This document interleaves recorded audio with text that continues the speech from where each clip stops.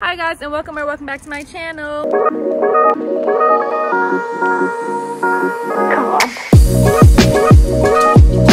So today I'm going to be showing you guys how you can take Instagram pictures by yourself, because honestly you don't always have somebody to take your pictures for you. So today I'm going to show you how to do it yourself. If you're new here, my name is Janae and I do fashion, lifestyle, and beauty videos. And if you like that kind of content, then go ahead and subscribe to my channel. But yeah, it's nice today in sunny Ohio. It's 55 degrees in February. That's all I gotta say. So I'm outside and I'm gonna show you guys how I take my pictures by myself. But first things first, we're gonna start with a few materials that you're gonna need. Everybody's different. Some people take pictures on their phone, some people take them on their camera. I feel like a camera's doing too much personally, so I just take my pictures on my phone. So you need a phone and a tripod. I don't have a real tripod. Like, the tripod I use is actually a ring light and it's broken, but it's a ring light, a desktop ring light, and it has a tripod on it. So that's what we're gonna be using today. Oh, and I'm so sorry if the sound is a little bit off. It's really windy out here, but I'm trying to talk loud, so hopefully you'll get what I'm saying. But let's go ahead and get into the video. Okay, hopefully you guys can hear me, but for starters, you're gonna wanna find an outfit to wear and put on some accessories. Like, I have on some earrings and a necklace. I don't always have on a bracelet, but I have some accessories, and I brought out my little shoulder bag. I wear a shoulder bag literally in all of my pictures. It depends on your style and everything, but put on a cute outfit. Like, get ready like you're about to, I don't know, do a whole lot today. Today I'm just wearing this Brat shirt. I got it from Hot Topic, and my necklace is Brat's. It's from Hot Topic as well. And I just have on some, you see these? I have on some regular black sweatpants and my Converse, but they're my low cut ones. I mean, my low top Converse. They have hearts on the side. But yeah, that's my outfit for today. And I'm just going to be doing some default kind of pictures for real. I'm not gonna do like the best I could with my outfit because I already took a whole bunch of pictures this week for Instagram. So that's that. But yeah, so step one would be to find a nice area or place where you could take pictures.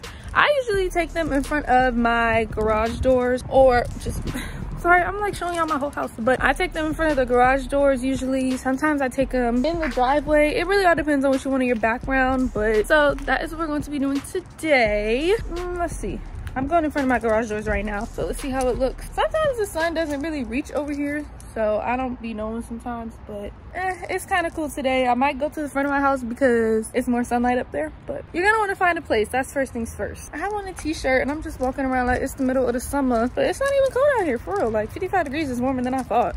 Okay, so once you find a place, you're gonna want to sit your phone in your tripod, and you're gonna want to check to see the ratio you want. I'm gonna insert a picture of what I mean, but you're gonna want to stand it up a certain way that it looks good for you. Sorry, it's so much background noise, but I'm outside. But you're gonna want to set it up a certain way so that it's a nice proportion in your picture, if you know what I'm saying. So that's what we're gonna do.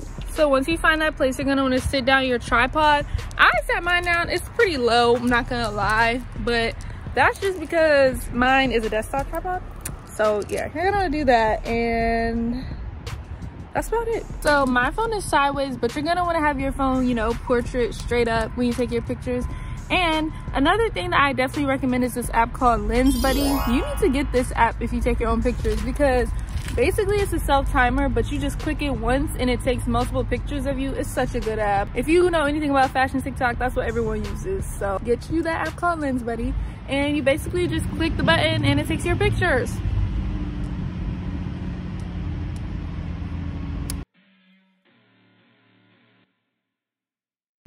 Okay, so once you get that app, I'm gonna give you a few picture taking tips. For one, I recommend that you always try to find direct sunlight if you can. I know sometimes it's hard, so you just do what you can, but find wherever you can that has the most lighting, so when you edit them, you can at least, you know, work with it. Along with that, I recommend you keep in motion while you're taking your pictures, especially on Lens Buddy, because you're gonna want some motion type of graphics, and those usually come out a lot better than if you don't use them. So always stay in motion when you take your picture. Try to show off your whole outfit and know your angles. It depends a lot on what you're wearing sometimes, or what kind of pictures you want. It always depends, but do your best to figure out your best angle, and people are going to be staring at you. So if you feel awkward taking pictures in front of people, get over it, because if you really want your pictures to come out that good, then you'll do it and it won't even matter. So yeah, if anything, just make sure you do that. And later on, I'll show you guys how you can edit them. Maybe I'll put a screen recording in and I'll just voice it over.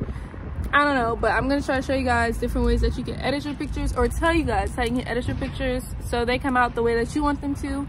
Oh, and also so they come out ways that are trendy and like, you know, what people look for. So when you post them, people will appreciate all your work that you put into them. This is a lot of work, I can't lie, it's a lot of work to me. So I'm gonna go ahead and go take some pictures and then I'll be right back. Okay, so now it's definitely getting really cold out here. Oh God, look at my baby hair. That's so irritating. I hate when that happens. I put too much product trying to make my baby hair skew. Crust comes on it. Anyways, so I lied. It's getting a little bit cold out here. So I'm about to go inside. But I think that I got some examples for you guys to see. And yeah, basically you want to always make sure that you know what you're doing when you're taking your pictures. Okay guys, so we're back in the house and I'm just going to give you guys a few tips on how you can edit your pictures and the best things that you can do to make sure your pictures stand out and they come out how you want them to. So for starters, I want to say that when you edit your pictures, you don't want to over edit them. So now I'm just going to try to walk you guys through how I edit my pictures. First, you're going to open the app Color Tone. And you're going to pick your picture out. And this app has a lot of different filters. That's mainly the only reason I have this app. So you just pick out whichever pictures you want and you import them into the app. And then once you get them all in there, you go one by one and you click Edit. Go to Filters and they have so many different ones. They have some from different people, different influencers. They have a few good ones, a lot of good ones, but I know that most of them look locked, but you can still get some good ones from the ones that aren't locked, like this one right here. And then once you find the filter you want, you just click it, make sure everything looks good, and then you save the image. After you do that, you're going to want to go to a different app called Snapseed, and this app messes with saturation and brightness the best in my opinion. So you import your picture and you use this tool called the selection tool, and with that tool you can mess with the brightness and the saturation however you want to manipulate it. You can brighten the face, you can brighten the leg, I don't know, whatever. You can darken the background, and this is a really good tool because it makes it easy to customize your picture to whatever you want to do and the goal all the time. So go ahead and get you Color Tone and Snapseed.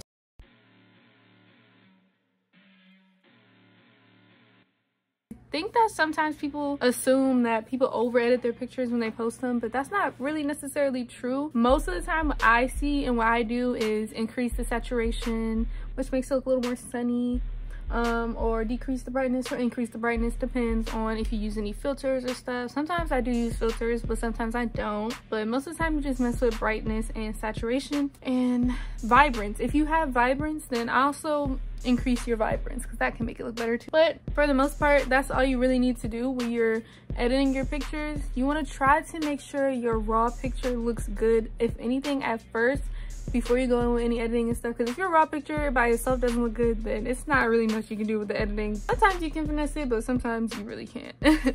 So I'm not saying I have the best pictures in the world. I definitely don't. I learn almost every day, just like everyone else, you know, what things work for my pictures and what things don't. But oh my god, I'm gonna take these braids out soon because the baby hairs on them is just not working for me. I really like these braids though, they're cute, I recommend it. But yeah, so for starters, make sure you try to mess with the brightness and the saturation before anything else. Another thing I want to say, when you're editing your pictures and when you take them, I know I already stated how you want to try to get the best angle and sunlight that you can, but you're also going to want to make sure that the positioning is right, because if it's positioned where it's too much space on top or too much space on the bottom, your picture can look a little disproportionate. So you're going to want to try your best to have the best positioning that you can, and I definitely recommend that pay attention to those things when you take your pictures, because I used to not. I used to just be like, take these pictures of me and however they come out, pick the best ones. But it really helps a lot if you want to get some good quality pictures, if you pay attention to the positioning and stuff. Speaking of good quality pictures,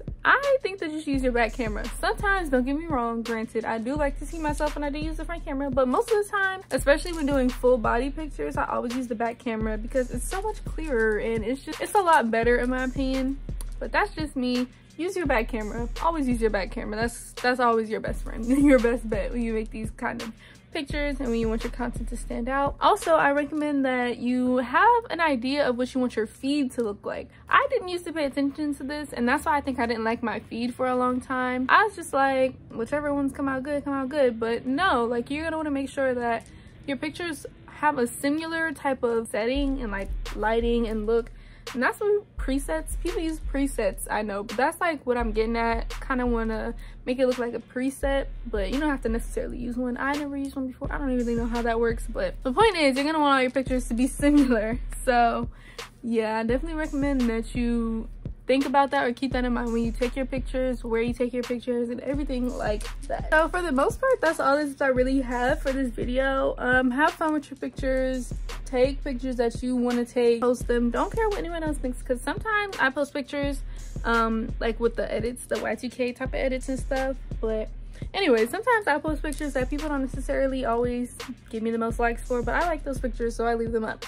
Post what you want to post, help make your feed look nice yourself, because at the end of the day, the only person you're really taking pictures for is yourself anyway, so you go ahead and do that.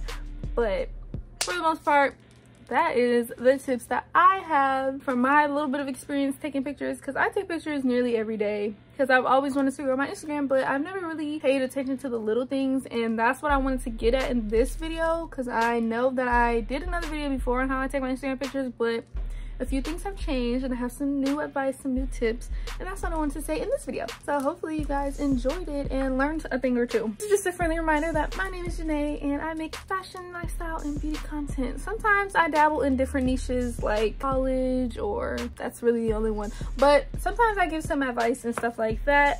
So if you like this kind of content and you like me, I guess, go ahead and subscribe to my channel. Thank you guys so much for watching, and I'll see you again in my next video. Bye.